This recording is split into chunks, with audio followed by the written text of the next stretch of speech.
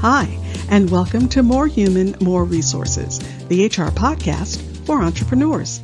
I'm Vicki Brown, your host and CEO of Vidamaneo Enterprises. As a serial entrepreneur, I understand that having the right expert help has been critical to my success. That's why I'm dedicated to telling you, in plain language, what's going on in the world of HR that might impact your business and what you need to do about it, with real actionable tips to help you master that list of must-dos and grow your leadership muscle. First things first, the information contained in this podcast is provided for general purposes only and is not to be considered legal advice. Your decision to adopt or not adopt any practice or procedure mentioned in this podcast is solely yours, and we bear no responsibility for the outcome. We urge you to always consult legal counsel and other appropriate licensed professionals. And with that, let's get into the show.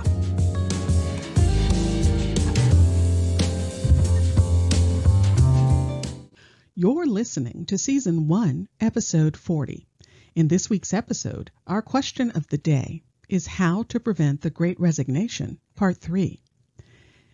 In Parts 1 and 2, we covered 2 of the 3 elements you need to focus on that'll help you become an employer of choice and give you the power to hold on to the talent in your company.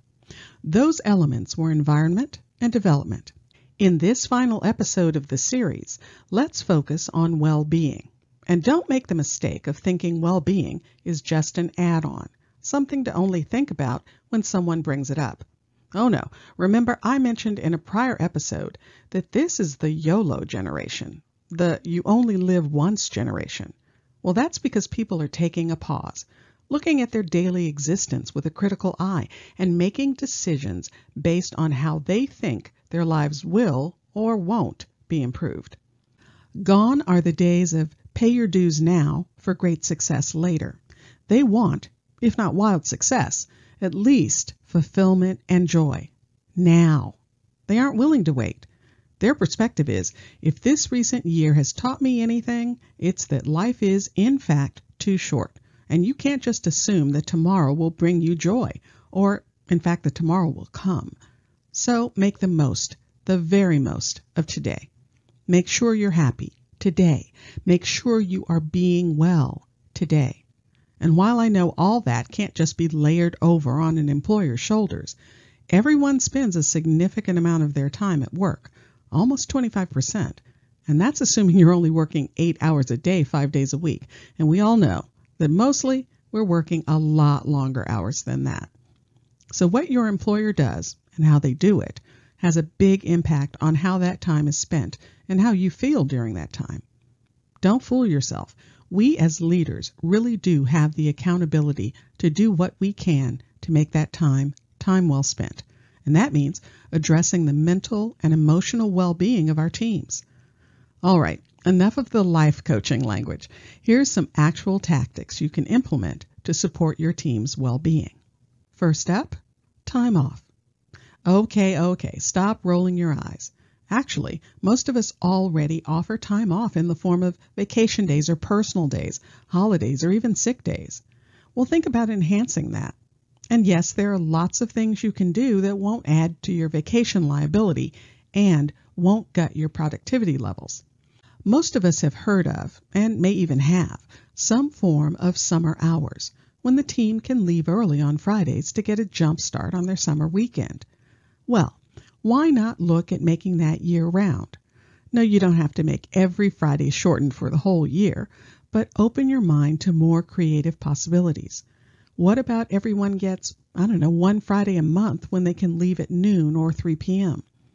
Generally, that won't have a significant impact on getting the work done, and it can do wonders for your employees' frame of mind.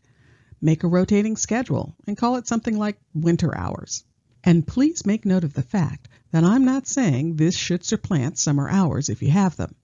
Don't add a perk only to replace another perk. In the words of my grade school buddy, no take backsies.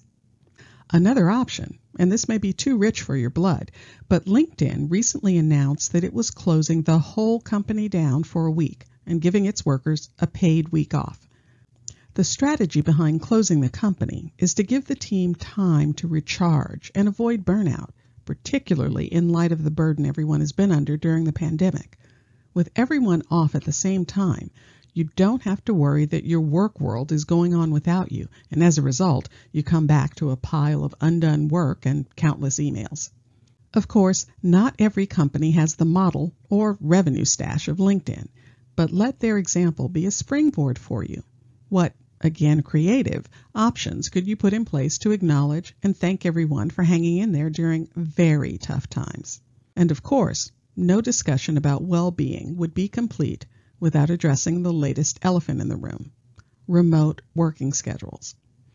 No matter if you're the "we're going to get rid of the office and be fully remote all the time," or "our business requires everyone to be in the office together at least most of the time." No matter which best describes your mindset, you might as well face the fact that most companies will need to implement some version of off-site working. It doesn't matter if you call it remote, hybrid, or telecommuting. Well, that's a blast from the past. Some version of that is bound to exist in most companies going forward. So, if you want to be competitive in the talent wars, you'll need to join the fray. But again, be creative. Look at your business needs. Talk to your employees and ask what they want. Look at what other companies are doing. Talk to your business owner friends and colleagues.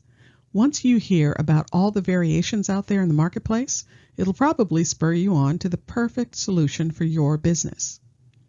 In an earlier episode, I mentioned that you would have to take a good look at salaries and what the market is offering. Well, another perspective on that is equity. Working for a company that takes social justice, equity, and equality seriously is a huge part of your employees being well.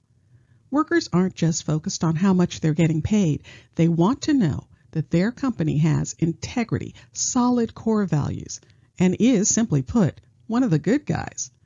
That means taking discrimination and harassment seriously, being diligent about ongoing training and experiences to help employees and the business be more inclusive and engaging. And it means taking care of things like equity, both in terms of pay and opportunity. When Mark Benioff, the CEO of Salesforce, realized his company had a pay equity problem, he took the painful and expensive step to solve it. When John Landgraf, the CEO of FX, found out that his network had the worst record when it came to hiring female and non-white directors, he sent a clear message and an actual letter to all his showrunners, making it clear that things had to change, and quickly. The result of this type of bold and decisive action is that your employees become bonded to your company like never before. When you can visibly align with their feelings about doing the right thing and making a difference, well, that's when you set yourself up to win the talent wars all day long. And finally, a bit more grounded in the personal day-to-day, how about getting everyone a subscription to an online meditation app like the Calm app? Or figuring out some way to subsidize a chore, like a discount with a meal delivery service, or dry cleaning pickup services, or a voucher for something like TaskRabbit, so they can take care of household fix-it chores. And yes, there will be a budget outlay involved, but, to borrow a phrase, it's the culture, stupid. That's where you have to focus. Besides, how much does it cost the company when a talented team member leaves? Right.